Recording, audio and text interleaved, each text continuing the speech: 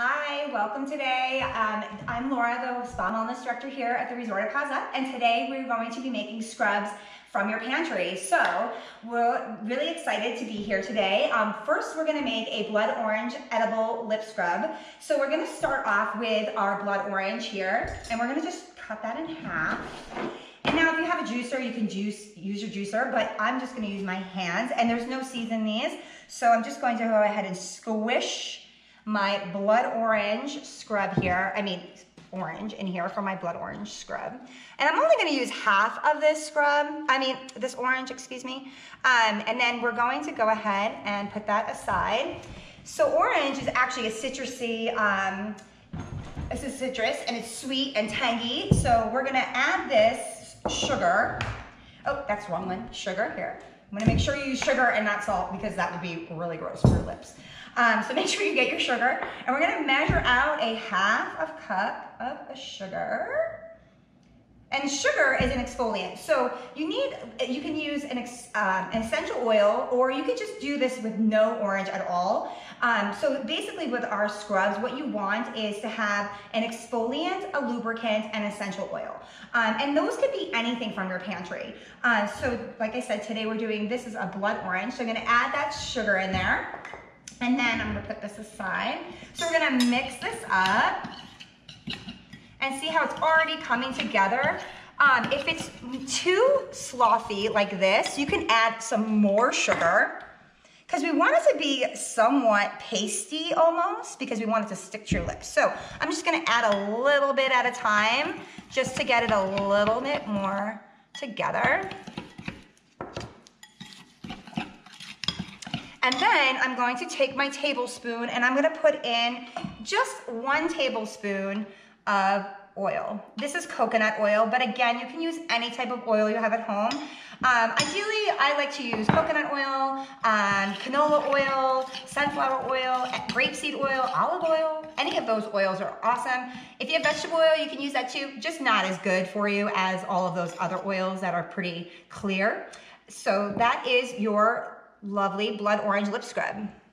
Really beautiful and frothy. And you can put it in one of your little containers. We have little apothecary containers here, but if you don't have one of those, you can go ahead and use any sort of container that you have at home. And you wanna keep this in the refrigerator because this is an edible scrub and it will go bad. We're not putting any preservative in it. You can put preservative in it.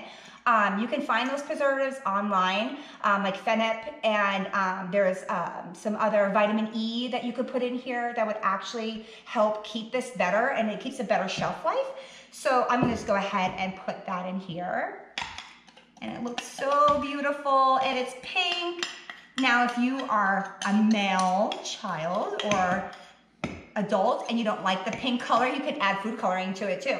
You can add all sorts of stuff. So I'm gonna put that aside, and then I'm just gonna close that up and put that over to the side. So again, that is our blood orange scrub.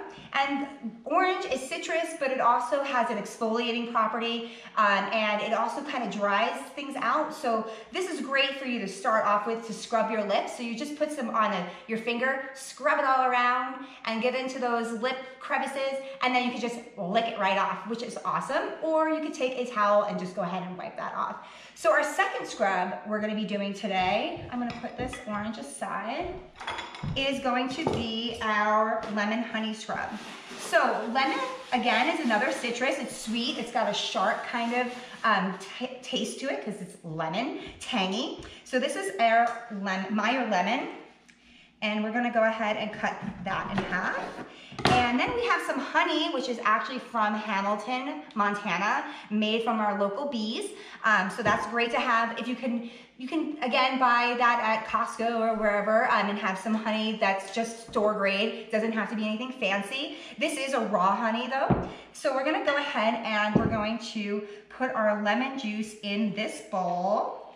I'm gonna bring the bowl up here so you can see. And this one we're gonna be doing is a salt scrub. So you just wanna make sure you catch the seeds. You don't want seeds in your exfoliant. Just makes it a little bit more grainy. And then we're going to add in your salt. So I'm gonna use my little measuring cup here. And for this one, we're gonna actually we'll use both sides of the lemon because we're using a cup of salt. So if you're using, just like I said, you kind of wanna play with it. You can make it more liquidy or you can make it more dry, your scrub, just depending on how you like your body scrubs. It really just depends on the consistency. But again, everything, it is, you know, you don't have to make it too exhilarating. You can just figure out what you like to do. And then this is, oops, sorry, wrong one. We're doing salt. This is the salt. So salt, we're doing a cup of salt. Oop, a little salt on the table there. We're going to do our salt in there. And then we're gonna add our honey.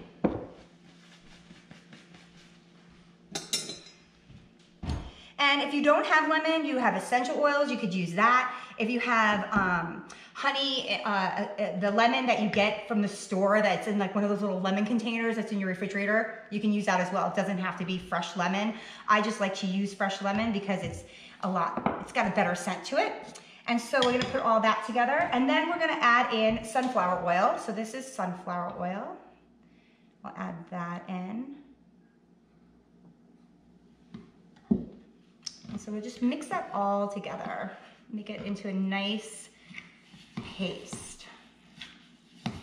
The smell is amazing. Wish we had smell-o-vision here because you would really enjoy the way this smells. And again, you can see how this one is coming together. Just want to get it really mixed in there. And lemon helps with physical energy and promotes purification in the body. So it's very purifying. And you can see that's a really nice salty scrub there. And you can use this on your whole body. You can use this from head to toe. You can use this on your face. Now with salt, salt's a little bit more aggressive as a scrub. So if you have open wounds, don't use it on your open wounds because it will sting. So just be careful of that. But it's, again, really exfoliating. So sugar is gonna be less aggressive versus your salt, which is super aggressive as far as exfoliation goes. But really awesome for this time of year where it's spring and you wanna slough off those dead skin cells and get ready for the summer. So I'm gonna go ahead and put that in our little container here. And again, if you don't have these containers at home, these you can buy anywhere, Amazon, Walmart. Really just a fun little container to have. You're not cooperating today. And go ahead and dump that one in there.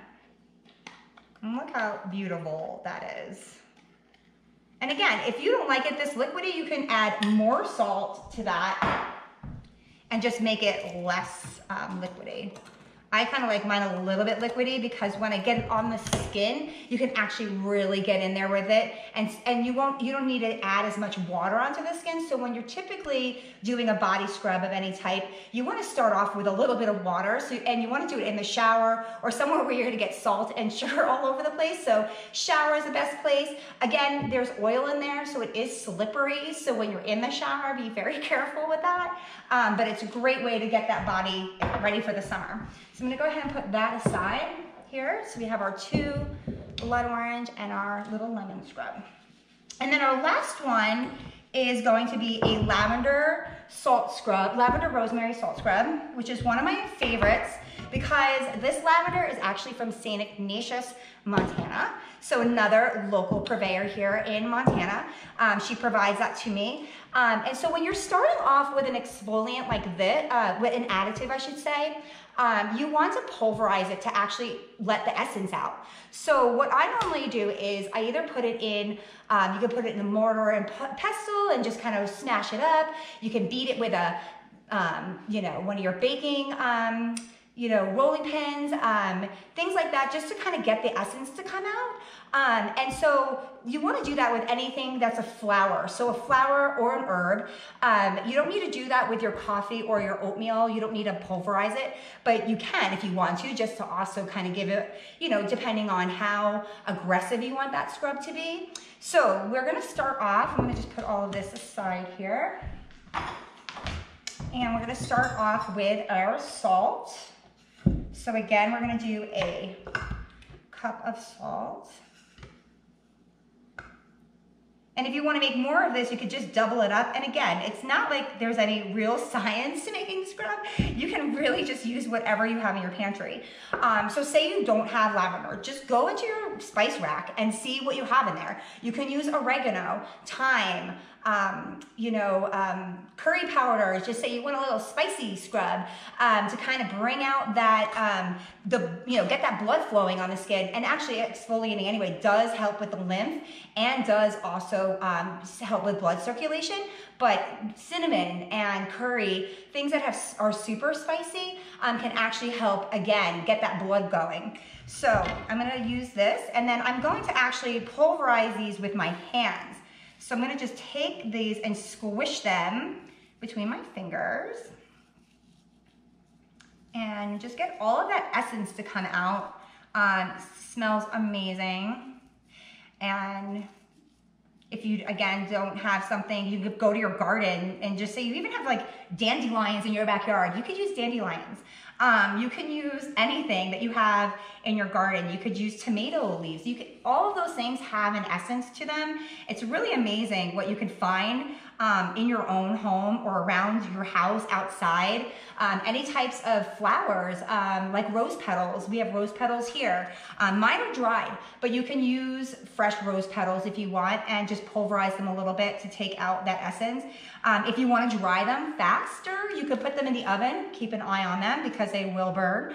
But I do that a lot with my pine leaf that I get right here from around the resort. And you could just take some pine and just put it in the oven and dry it out. It's a really great way to get that essence to kind of elevate. So this is our rosemary, which you can see is already pulverized. I have some on the bottom here that is not pulverized. So I pre-pulverized this because with rosemary, it's a little bit of a harder herb.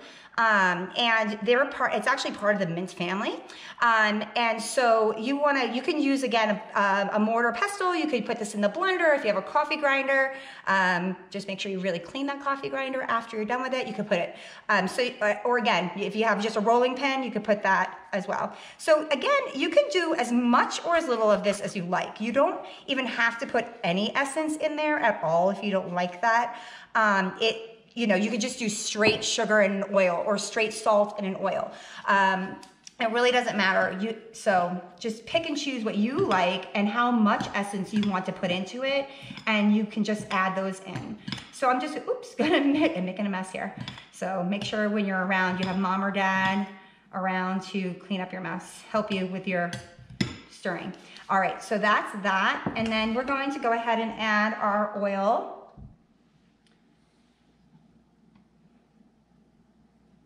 And lavender is relaxing. It's an antimicrobial. It helps with the immune system.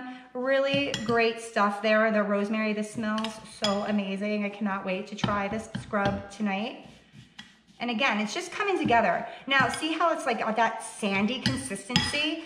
You can leave it just like this, or again, you can make it a little bit more liquidy like our other ones that we did here. It really just depends on how aggressive you want that scrub to be.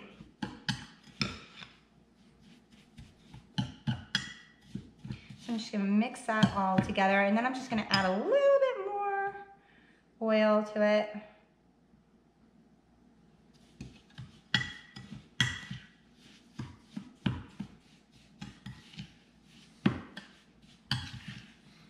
And just get it all together, and look how beautiful it is.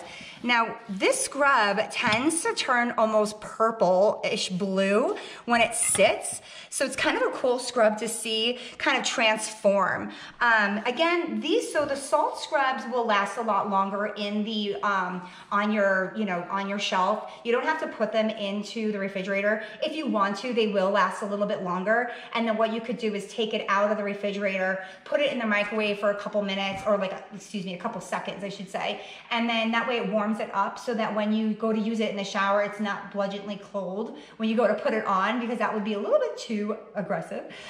So you can go ahead and put them in the fridge. You can also get some preservative that you can put in there as well to just kind of hold it a little bit longer. So I'm just gonna add that in here and make it look beautiful. And then if you want, you can go online, or you can just even get like little labels, and you can label up your beautiful scrubs with your names of your scrubs on them, or you can make up pretty funky names for them. And then that's that scrub. And then I'm just gonna close this up. You just wanna try to pack it in there. You can pack these pretty tight. It actually stays better with less air in there as you can. And that is the rosemary scrub. So again, we have our exfoliants, which are these three here: our sugar, your salt, or your brown sugar. So this is brown sugar. I didn't use that today, but I kind of like, even if you have like your cookie brown sugar at home, you can use that. You can see that this one's a little bit more granulated. So this is a little bit more coarse, which is a nice way of just getting, again, that more of a harsher exfoliant. I use a European sea salt, but again, you can use your salt from just your pantry, and sugar that is just a granulated white sugar that I get from one of my wholesale suppliers. And we also, you can get essential oils that you could put in. We like to use a lot of our funky ones, which are like cotton candy, bubble gum. I have some inspiration oil, not using these all together, but bubble gum is amazing, and you can, again, make some edible scrubs with these. You can find them a lot on your soap making websites because most of them have like, they're used for lip balm, so they are edible. You don't want to use a ton of that essence because it will make it a little bit too tangy, but it's a nice way to just add some essence. And then you also have, again, these additives that you could do. Like we have coffee, which is great for cellulite, sage, which actually is just an amazing, another herb, oatmeal, which is helpful with acne, and also removing excess oil. Chamomile leaf is great for relaxation, and you have your rose petal, and then we also have some mint leaf at the bottom here. So you can use any of those types of things that you find at home. Really great to just kind of make your own scrubs. Just make it up as you go. You don't need to make anything. You don't need a real recipe for it. You could just, like I said, it's all by feel, how much you want it liquidy or how coarse you want it to be. So I really hope you enjoyed my scrub making today, and I hope we see you again. We look forward to having our cupboard challenge tomorrow at 5 p.m. Mountain Time, 7 p.m. Eastern Time, and 4 p.m. Pacific. So please get in your items that you'd like to see us do for that cupboard challenge tomorrow at 5 p.m. We look forward to seeing you again. Namaste.